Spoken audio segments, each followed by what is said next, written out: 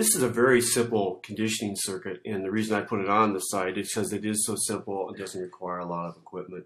This is a core exercise for both back and abs, and a little bit of support strength within the shoulder girdle. Pretty self-explanatory.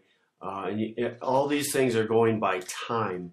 So we had, 9 players, so they go from station to station based on time. And generally, it's 45 seconds to 60 seconds.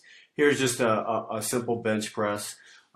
This is a walking lunge to develop core strength, as well as the obvious leg and hip flexor strength. And you could have any weight that the athlete's holding, either above their head or dumbbells below the waist. I think above the head is a little bit better. These are planks for core strength. You want to make sure the back stays straight. On this is a weighted ball where we're working a little bit on core strength, shoulder strength, where the athlete throws the ball down into the floor, catches it, and then repeats the motion. So it's an entire upper body as well as hip flexor drill. Again, another core exercise, more for the abs than anything else. And again, a very simple exercise. The next exercise, I think we really want to make sure we're focusing on technique in terms of, obviously hit and go. We want to make sure that the athlete's knees stay bent, and we want to make sure they're landing lightly on the box and then immediately jumping off. Not a lot of heavy landings and then a slow takeoff. Good morning exercise. Keep the back straight. Don't go past 90 degrees. And again, the weight that is being used is certainly negotiable based upon the athlete's strength. This is a hard drill for athletes of a lot of levels.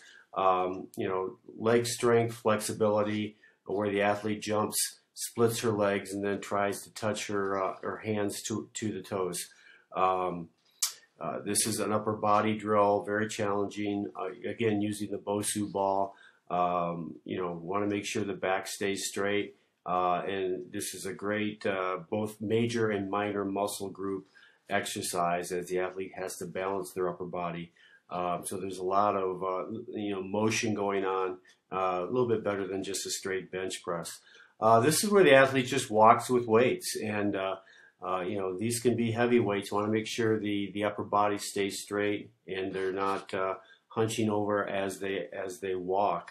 On the, again, half Bosu ball, want to make sure knee tracks over toes, that the knees don't cave in as the athlete's going down, and again, good flexibility in both major and minor muscle group exercise.